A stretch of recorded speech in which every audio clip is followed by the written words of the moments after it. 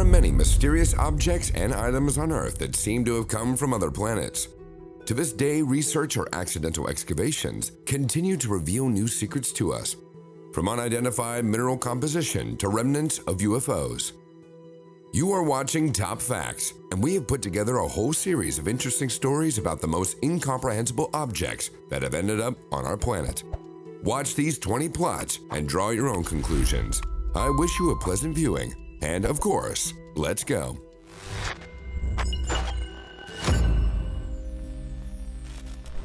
On the endless icy expanses of Antarctica, a Google Earth satellite captured a peculiar image. There lies a strange large object that has made a trajectory in the ice near the rock of South Georgia Island. UFO enthusiasts immediately took up this intriguing case. A long object resembling a cigar seemed to have fallen from the sky and slid across the snow. They assumed that its length was at least 157 feet, and this object collided with the slope of a mountain in the south. Could this be a UFO crash scene? By its contours, it indeed resembles a ship from another world. Plus, Antarctica is one of the most isolated places on the planet, and it could well serve as a convenient parking spot for space transport. Despite scientists' skepticisms, the imagination easily paints such a fantastic picture. Early in the morning on September 19, 1976, something extraordinary happened in Tehran. In the sky above the capital of Iran near the airport, an unidentified flying object appeared, and people immediately began reporting it, with services being inundated with a flood of calls. Descriptions varied. Some said the object looked like a bird, others compared it to a helicopter, and yet others claimed it emitted an extraordinarily bright light. Radar observations and visual reports created a real confusion. 2 Iranian Air Force fighters were scrambled, and the pilots visually confirmed the presence of the UFO. As the intercepting aircraft approached the unidentified object, they began to experience significant malfunctions to their instruments and communication.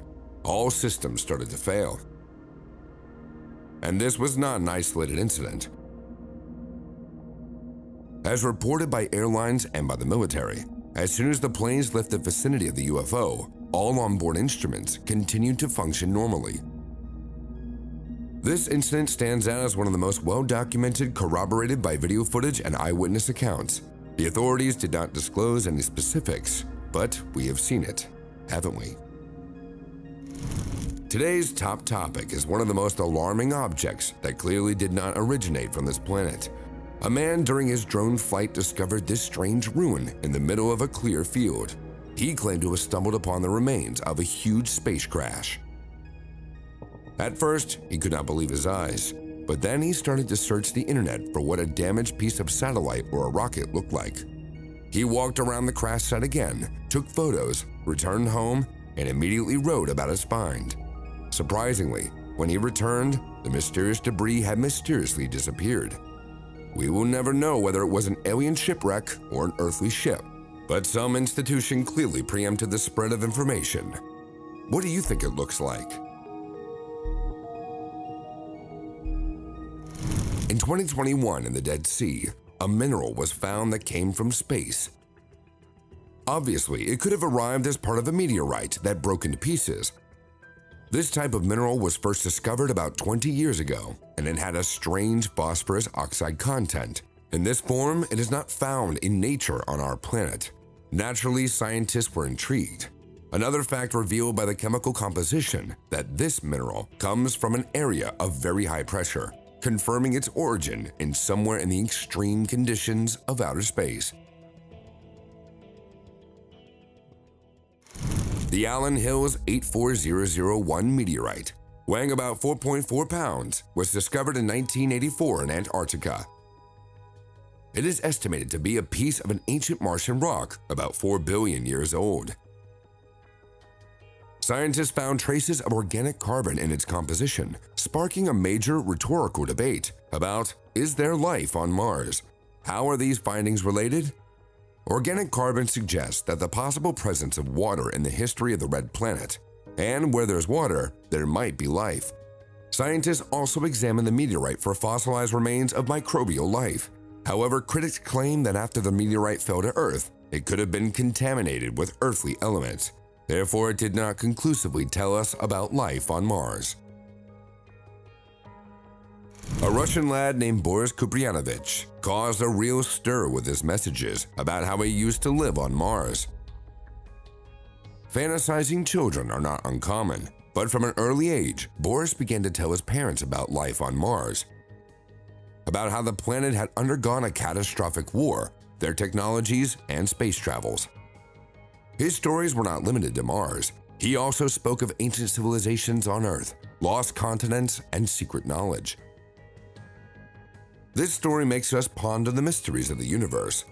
Although we cannot take Boris's word for it, we cannot deny the possibility of life on other planets.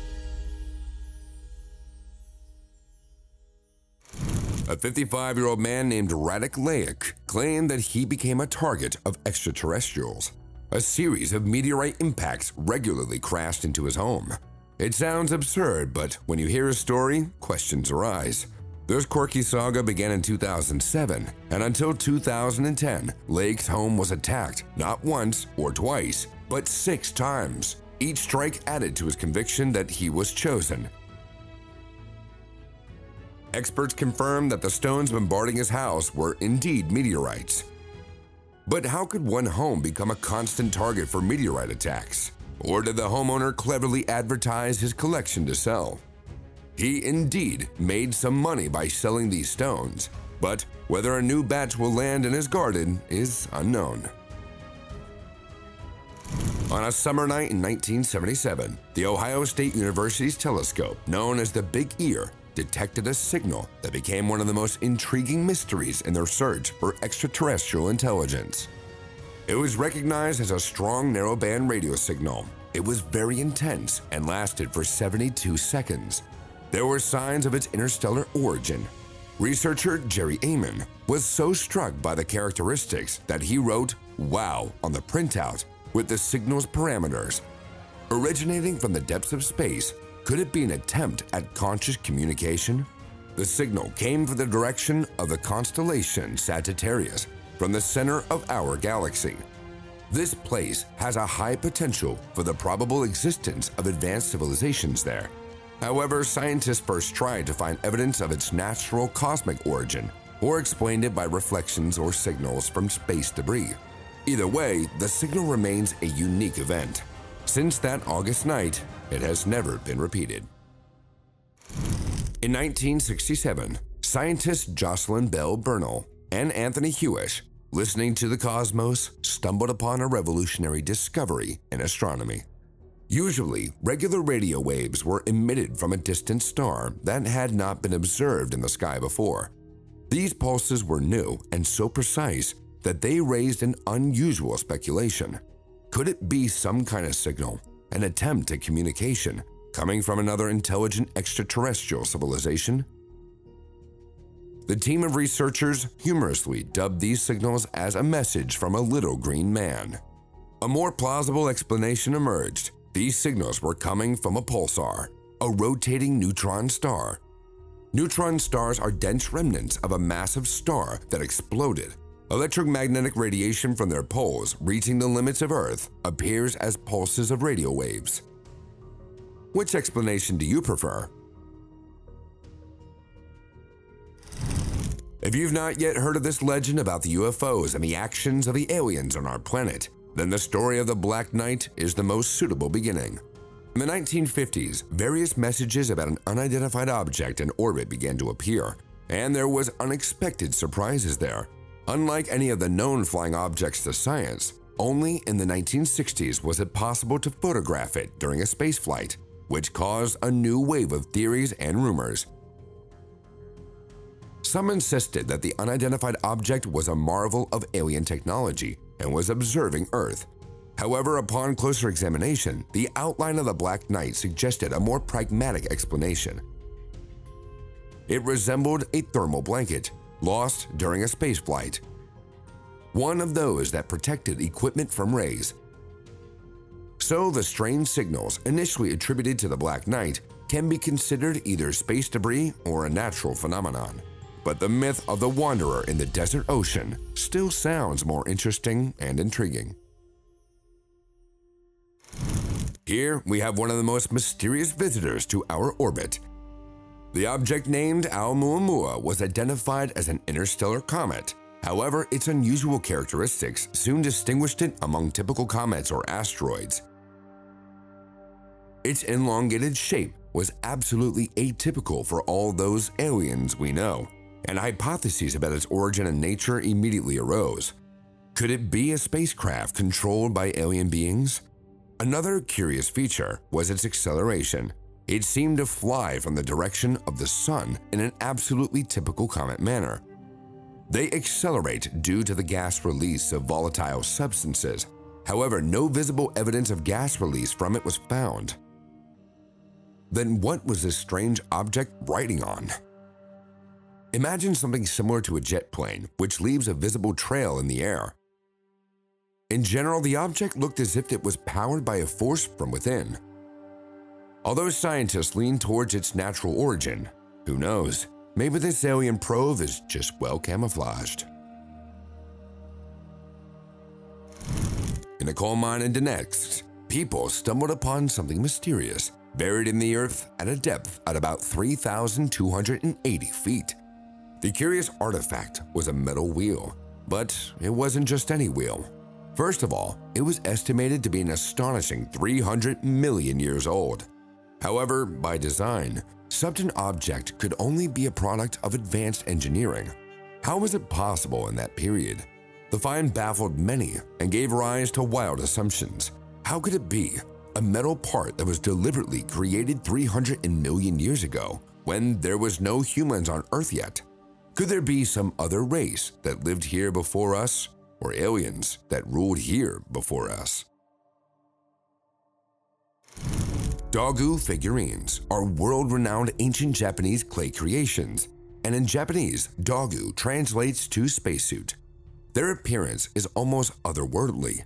Large goggle-like eyes, a slim waist, and bodies covered in intricate patterns. This has led to numerous interpretations of the origin and meaning. For some, these peculiar features suggested a resemblance to beings from another world. Indeed, could these be the first depictions of extraterrestrials, dating back to a period in Japanese history from 13,000 years before the Common Era to 300 years before the Common Era? These fascinating events unfolded in the 1950s in a small town in the state of New Jersey, which became a hotspot for alien enthusiasts. The central figure of this story was Howard Menger, a man who presented himself as a contactee. This term refers to an individual who claims to have communicated with friendly extraterrestrials and even visited their ships. Howard even wrote books about it. He and his wife Connie described their encounters with extraterrestrials as a positive and pleasant communication experience. It is unproven whether Howard's experience are genuine events or another hoax, which were plentiful in America at that time. This ancient device, found in Greece, appears to be a marvel of engineering, thought invented long before modern computer technologies. Divers exploring a shipwreck near the island of Antikythera were intrigued by the device. Could it be part of an ancient analog computer used for astronomical calculations about the movements of planets and eclipses, or for navigation? This is the first discovered example of such complex mechanisms. It seems so advanced for its time of origin that it raises suspicion. If it's not a creation of the ancient Greeks, could it be a product of a more advanced extraterrestrial civilization? Perhaps this component is tangible evidence for historians and archaeologists that all of our ancient ancestors' technology might not be known to us. Another fascinating puzzle from the supposed ancient mysteries, the story of the Dropa stones, emerged in the 20th century. In China, a series of round polished discs were found, which are claimed to be thousands of years old. A legend surrounds them, alleging that the discs contain undeciphered messages. In the 1930s, a Chinese archaeologist discovered the stones in the mountains on the border of China and Tibet. The polished stones were about 12 inches in diameter, with a spinal groove running from the center on the surface of each, in which a series of tiny hieroglyphs were carved. In the 1960s, a mystification arose about an extraterrestrial race named the Dropa, who landed on Earth after crashing their flying ship. They were described as miniature fragile humanoids with large heads. Supposedly in Tibet, a burial site of about 700 unearthly beings were found near the places where the stones were discovered.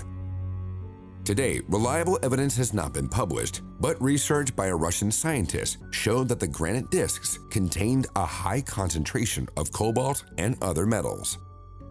They are incredibly heavy in weight. So how could ancient people carve such small grooves and letters on their surface?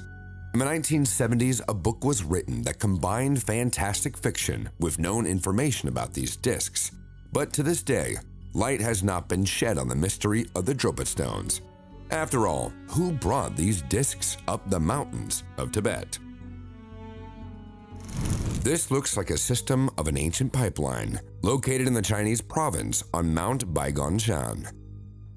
These pipes are made of iron and come in various sizes, some of them small as a toothpick, while others are large enough to walk through. What makes them so intriguing is their age and location. They are believed to be thousands of years old and seem to form some sort of deliberate project. What can be said about them? Were they formed naturally, or are we looking at evidence of an ancient advanced civilization that we know nothing about? It was suggested that these pipes were part of an irrigation system or a prehistoric construction, but what's unclear is that they are located in a very unusual and inaccessible place. A more plausible hypothesis is that they are the remains of extraterrestrial activity. Adding some scientific data, geologists have studied the pipes and have stated that they are actually fossilized tree roots. Over time, the organic material turned into minerals with a tubular structure. Another explanation is that the iron-rich water flowing through the pipes leaves a sediment that hardens and encases the pipes.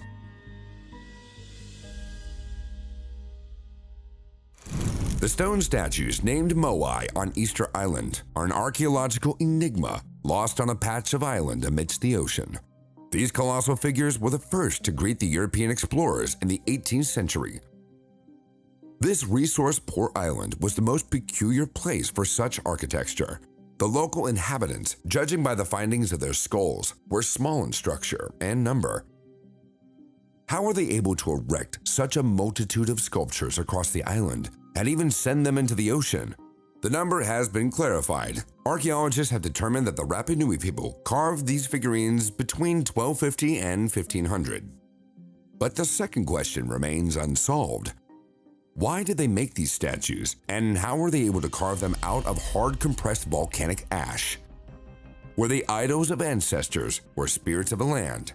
In any case, it's considered a titanic feat at its time. The intrigue lies in the hypotheses of how the statues were transported, vertically using ropes or carried on wooden sleds. Religious or hereditary symbolic purposes compelled the people to continue production. About 10,000 Moai figures guard Easter Island, but nowhere else in the world is there anything like it. So, could these heads have been created with the help of extraterrestrial beings? Do you suspect the same?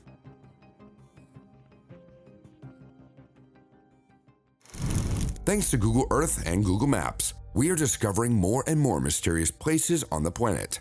What do these incomprehensible zigzag patterns that were discovered in satellite photos in 2011 tell us?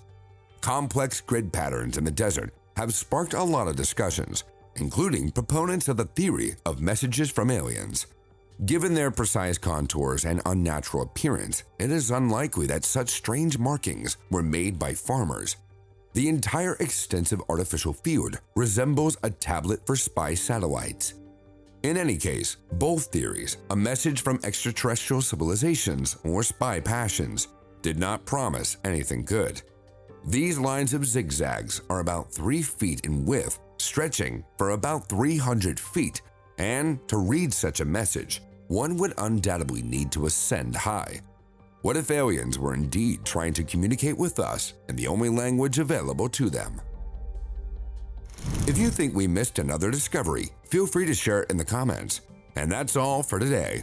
Don't forget to rate the video and watch or dislike. Leave a couple of comments and consider subscribing to the Top Facts channel. Thank you all for watching, and here are 2 previous episodes waiting for your viewing.